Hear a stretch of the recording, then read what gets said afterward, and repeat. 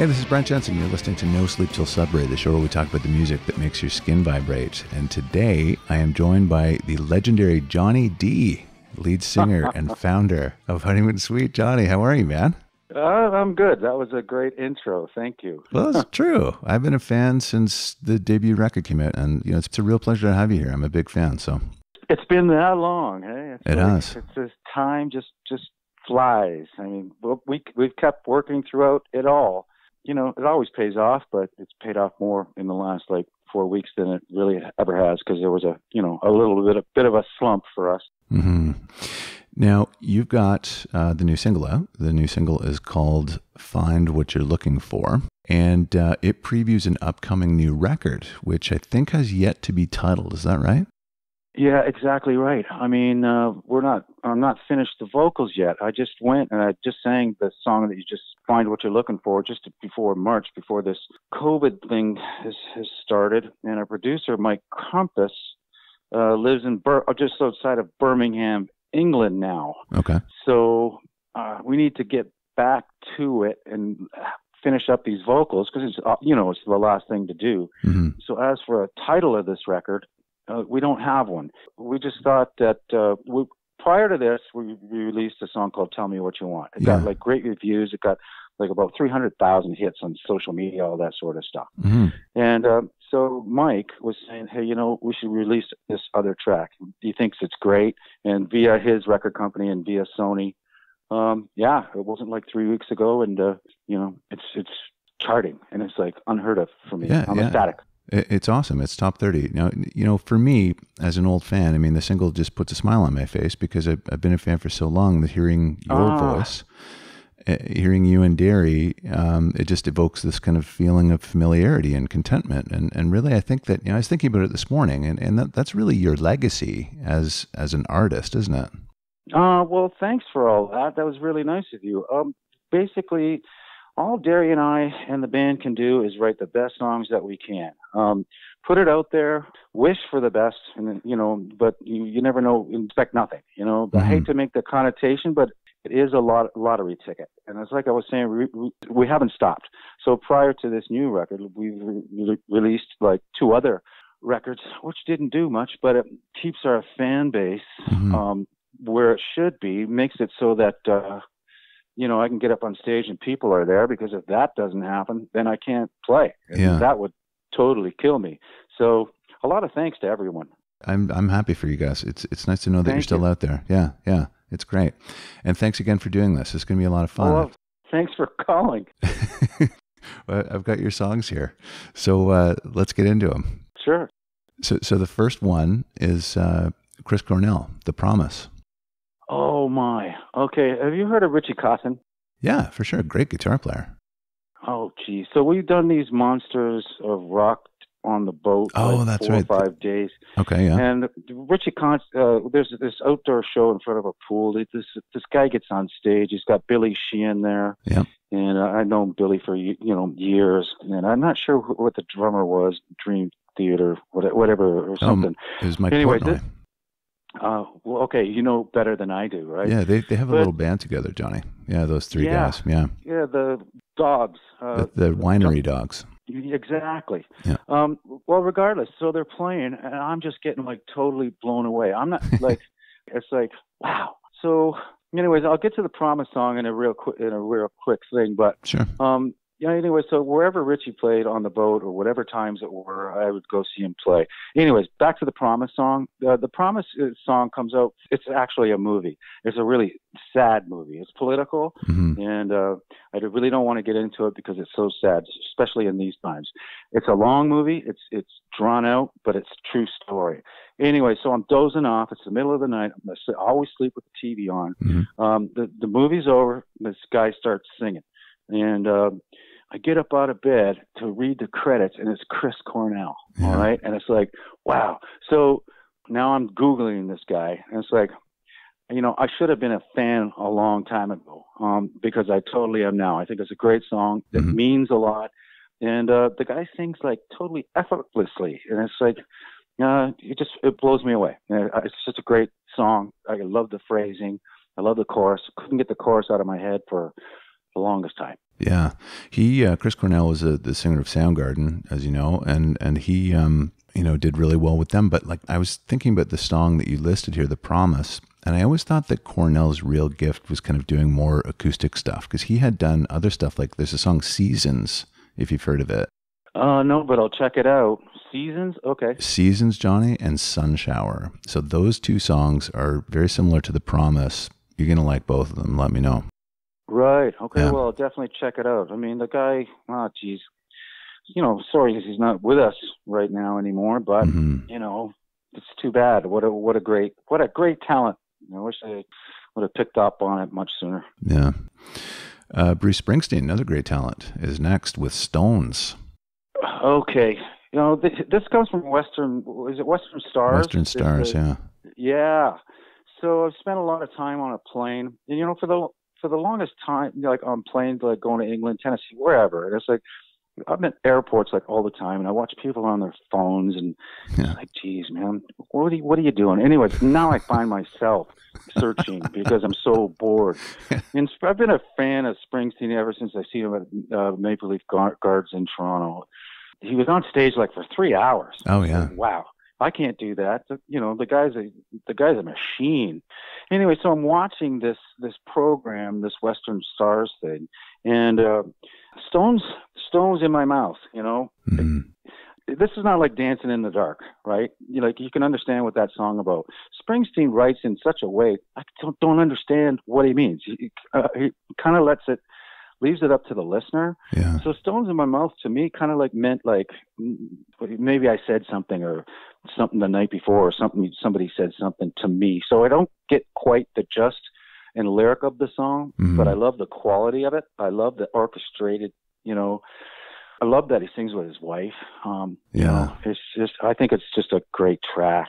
Yeah, it is a good tune, and it's funny. I think when he says "stones in my mouth, I'm going to spit them out," makes references to lies. So, yeah. Okay, there you go. Yeah. Okay, okay, that's a good analogy. Yeah, yeah.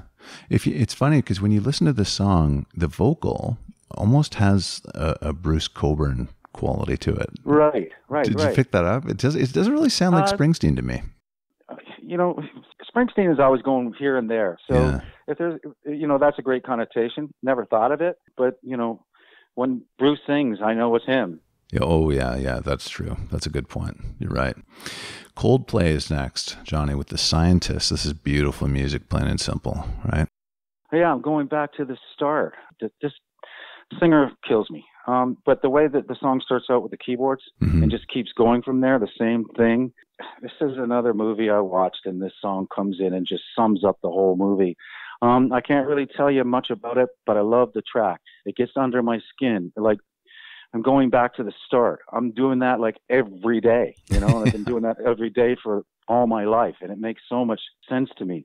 I'm as good as my last show. Like, if I do 2 good shows and then if I do maybe my 3rd show is not so good, they're going to remember the not so good show. And it's like, I have to make up for it the next show. So yeah, always going back to the start. I mean, that kind of thing. Yeah, it's going to stay with me for a long time, that song. That's interesting that you say that. Is that something that you had always kind of had in your head, that you're as good as your last show? Yeah, of course. I mean, with the social media and all that sort of stuff, if I say something stupid, I wear my heart on my sleeve. It's like whatever comes out my mouth comes out my mouth. Sometimes it's the stupidest things that you could possibly think, and then whatever. And then I got to hear about it the next day, and it's like, geez, I don't want to go up on stage thinking about stuff. I want to go out there, perform. I want people to have fun. So many times, like I fall. One time, right off the intro tape goes on, I run to my microphone. Next thing I know, I'm on the ground. No way. What the hell? And it's like, what just happened? Yeah. And it's like I'm on the ground, and the crew's starting to pick me up, and I realize there's this big puddle of water all around my microphone. And it's like, regardless, it's not a good entrance. And would you know it? It's all over YouTube the next day. It's like, give me a break. But hey, you know what? That's part of the business, and it's part of what I do, and I gotta shake it off. But I do, Brent. That's just what I do. Johnny, that's rock and roll right? Yeah, that's rock and roll. That's you rock know and roll. it. Yeah, that's rock and roll. You know it. Watching it on the ground for like a good 15 seconds, thinking, "What the hell am I doing on the ground?" And it's like I got crew picking me up, and it was like so fast, you know. Anyways, these things happen. That's I mean, right. it's so embarrassing, and then but at least the good thing is that when they got me up, all the stagehands were there to. It was a rainy night, right? And I slipped and fell. Yeah, that's the way it goes. Nobody cares about that. No. Yeah, you'd think they wouldn't, but I kind of take it to heart. But anyways, because this is at the top of the show, right? Yeah. And I got another 2 hours or 90 minutes to go. And it's like, okay, now I got to watch where I'm going, all this sort of. Anyways, that was a fun night. I think it was outside of Ottawa. Well, I'm sure you made it up. I'm sure that everybody forgot about it quite quickly. I hope so. Yeah. I hope so. No big deal. I'm the only one who probably has not forgotten. Just the way it goes. So Sudbury, right? Yeah. Well, I know. There's a place that I played there. I remember the stage. It was all cement. All cement. Yeah, I believe it was close to the water. Yeah, I'm thinking so. It was outdoors. Anyways. I saw you guys play. You played the Sudbury Arena a couple times, I think, back in the day. Okay, well, I'm sure that we did. Oh, this place is like not too long ago. I know it was outside. It was like, yeah. I'm in Toronto. I haven't lived there. I haven't lived there since '95. So I okay. I don't know where that would have been, but so I did grow up in Sudbury. Cool. I know it well. That's where I send my tax files. Oh, that's it. That's it. There's that huge building. Yeah, I've driven by there a million times. It's funny. Yeah. Right. Okay, your next tune, Johnny, is by Sting. I love this song, Fragile. This is great. How does he do what he does? I mean, the song lyrically speaks for itself, but the guitar acoustic bit, that's pretty intricate stuff. Like, you see Sting, he's always got a bass guitar in his hands, right? Yeah. Now he picks up this acoustic, and he's blowing a lot of guitar players away. Not only that, just great vocal. And Sting I've always been like a huge fan, more so than the Police for some reason. I don't know why. But you know what? I love that track. So simple, but oh yeah. But I'm telling you, it's so intricate. Like that finger picking and all that that's difficult. Yeah, he's a very talented musician. He was obviously a great bass player, but I saw him pick up a guitar and just whip off "Message in a Bottle" like it just so easily. He's super talented. To be able to sing and play and do all that stuff, and that drumming is really intricate stuff too, and to follow it, and to stay on time. Mm-hmm. Yeah, these are the things that I see, and it's tough. Very talented. That's all we can say. Yeah. It's like, what a guy. Yeah. This particular song is one that could be on my list too. On the show, Johnny, we talk about these songs and what they mean to you. And the cool thing about this song and a lot of others is that we can use these songs as emblems and markers for specific times, and those songs kind of allow us to have something to hang on to after those times are gone. And that's one of those really cool things about music, I find. Well, that was very, very well said. And fragile we are. It's like pertinent in what's going on in the world right now. It's exactly. Okay, like I didn't want to bore anybody with these tracks, but I'm a lyric guy, they mean something. You had told me that last week. You said, I don't want to bore anybody with this, but I like that there's an element of sentimentality in each of these songs, because that means that you're being authentic and you're kind of sharing a part of yourself that normally maybe we wouldn't see. So I appreciate that. Well, thanks for saying that. I mean, I'm always trying to be true to myself when I get behind a microphone, regardless if I wrote the entire lyric or not. I have to make it my own.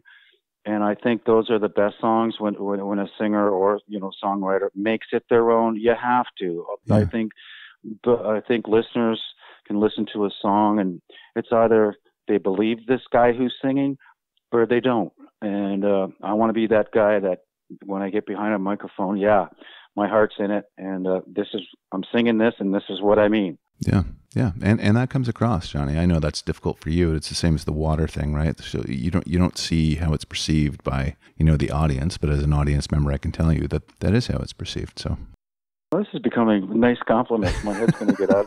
My head's going to get out of whack here, Brent. Okay, well that's great. Well, thank you so much for that. I mean, that means a lot. Like this whole thing that's been going on with the band means a lot to everybody. We appreciate what's going on. I think that when we get on stage as a live band, it shows, and I think that's what people need to see. Mm-hmm. Just don't want to like go get up on stage and play to a click track and do 90 minutes of song after song after song. Yeah, you know, yeah. If I got nothing to say, then I'll give my microphone to somebody in the crowd, and maybe they'll have something to say. You know, it's a meeting of music. That's what a live show is to me, and I'm glad that we can. At this point, now I know that we can continue on even further. Oh, absolutely, absolutely. Cool. Yeah. One tune left, Johnny. It's Ian Hunter and Standing in My Light. Right. When I first started Honeymoon Suite, I had to do covers, and just covers to get into the bars. Mm-hmm. Ian Hunter's best known for All the Young Dudes, I believe. Yeah. And that was one of the songs that I covered too. Standing in My Light has been one of those songs that I've sang as a kid, and I've heard, and there's something about Ian Hunter that I just love that is so real. Standing in My Light is like, for me, has been the story of my life. It's like, I don't know what he actually means when he's singing Standing in My Light. I can only take the title and say, there's always going to be something or somebody or whatever in your way. Mm-hmm. And it's like, move over. You're standing in my light. And like, I know I'm focused. I want to work with people that are focused. And it's like, when I sing that song, it's pretty, for me, it's like, get out of my way. I know what I'm doing. I think I know what I'm doing. And whether I do or not, I'm going to do it anyway. That kind of thing. Yeah. So that song just, it's a weird one. It's old, but I don't know. It means a lot to me. And if I can go on just a little bit further, when I was a kid, have you heard of a guitar player named Mick Ronson? Yeah, of course, Bowie.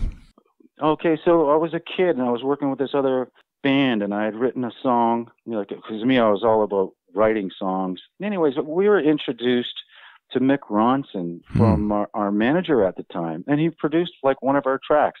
And there's that connotation between, Mick Ronson and Ian Hunter. Yeah. And it's a real cool thing for me, you know? Yeah, for sure. And as a kid, like working with like Mick Ronson, it's like, come on. It's like, wow. Yeah. Totally cool. You know what's funny about that is that Mick Ronson has worked with a number of other people. Oh, David Bowie. Yeah, well, David Bowie, Martha Hoople, but younger people. He produced a lot of their records. He produced a Brighton Rock record, didn't he? He may have.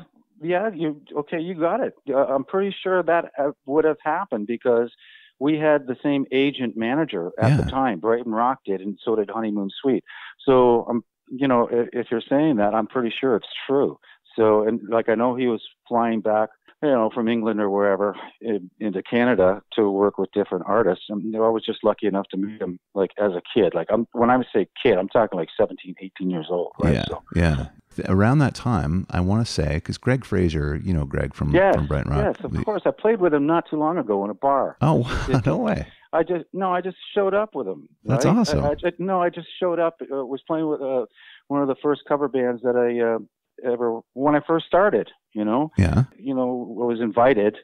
So I went up and did a couple songs. I gave Greg my microphone. He brought his own guitar, but it was great to see him. That's awesome. People love that guy. Oh, yeah, he's a great guy. It's like totally cool. Yeah. Well, he told me a story that he lived with Mick Ronson for a little while because they were working together on something. Oh, that's great. Well, he's a lucky guy. Yeah. Isn't that cool? Mick is a very talented man too. Yeah. There you go. Well, that's all the time that you've got for me today. I know you're a very busy man. You're probably off to your next interview. So thank you, Johnny. I appreciate this. Thank you. Well, we'll speak again, right? Yeah. I talk to you next week again with Derry. Yeah. It's going to be a lot of fun. Okay. Well, it's not as if Derry and I don't speak almost every day. So, now we have somebody in between us. It'll be interesting. Long as it's not like another guitar player, because he'll go off on a freaking tangent. And I'm seen it like so many times. Not to go on, just quickly. This producer guy that we work with, that we're working with now, is a guitar player phenomenal. He's just amazing. They'll be in the studio, and they're always got guitars in their hands, and somebody will play like a riff or something, right? Mm-hmm. And then Mike will go, "What's that, Derry?" And then I'm telling you, for the next 15, 20 minutes, they go off into this tangent, Yeah. and I'll say, okay, not again. I'll see you in a half hour, guys. Bye. That's funny. I can't take it. I'm trying to do a vocal track, and these guys are like throwing riffs back and forth. Oh, how did you do that? And it's like, oh, geez, I'm out of here. Yeah. It's funny. No, it's funny. You got to love it. That's rock and roll. Definitely it is. Well, in 2 weeks, next week, we'll be doing this, but you and I and Derry, who I'll be speaking with next, are going to go over your songs and his songs. And we're going to have a conversation about that. So that's going to be a lot of fun. Yeah. That's going to be a lot of fun. Well, I haven't seen Derry's list, I don't believe, but I know it's going to be all guitar stuff. Yeah, it is actually. Has he shared it with you? No, but I've known him longer, all my life, I think. I know where he's at. You know, I know what his style is. Yeah. No, that's what we're going to talk about. So if you could guess any of his, or if he could guess any of yours, it's going to be a lot of fun. Yeah. So has he got any Richie Blackmore in there? He does, actually. Okay, there you go. No, I can go on and on and on. Richie Blackmore, I'm sure he's going to have some Richie Blackmore in there. Yeah, he does. Deep Purple era Blackmore. Yeah. Right. Yeah, he's got some good tunes. You're going to like them. Yeah, of course. He knows his stuff. Yeah. Well, thank you, sir. I appreciate your time. The new single is Find What You're Looking For, available anywhere you listen to music. Johnnie Dee, Honeymoon Suite. Thank you, sir. I appreciate it. Thank you, Brent. Take care of yourself. All right, you too. I'll talk to you soon, brother. Talk to you soon. Thanks. All right, bye-bye. Bye-bye. All right, this has been No Sleep Till Sudbury with Brent Jensen and my very special guest, Honeymoon Suite singer, Johnnie Dee. Till next time, folks. Take good care. Brent Jensen is the best-selling author of No Sleep Till Sudbury, Leftover People, and All My Favorite People Are Broken. All titles available in stores and on Amazon worldwide.